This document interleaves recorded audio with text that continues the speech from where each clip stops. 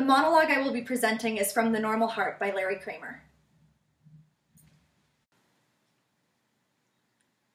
I am taking care of more victims of this epidemic than anyone else in the world. We have more accumulated test results, more data, more frozen blood samples, more experience.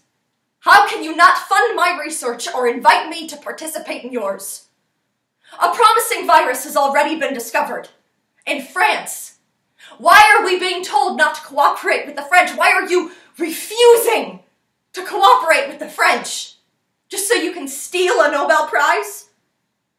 Your National Institutes of Health received my first request for research money 2 years ago.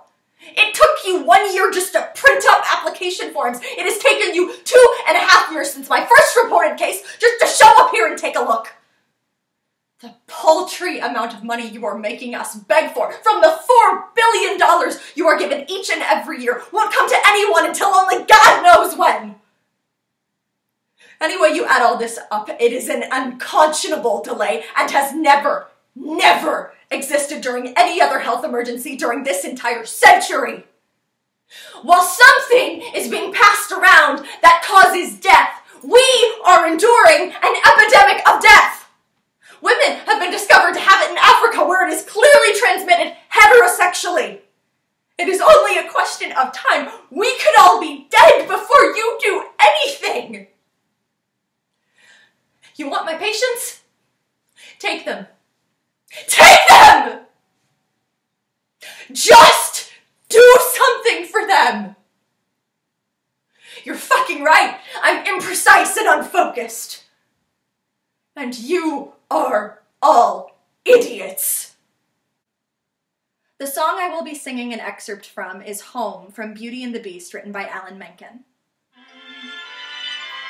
What I'd give to return to the life that I knew lately, and to think I complained of that poor provincial town.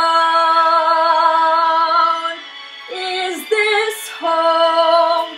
Am I here for a day or forever? Shut away from the world until who knows when. Oh, but then, as my life has been altered, once it can change again.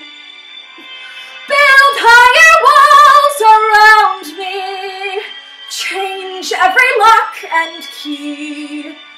Nothing lasts, nothing holds all of me.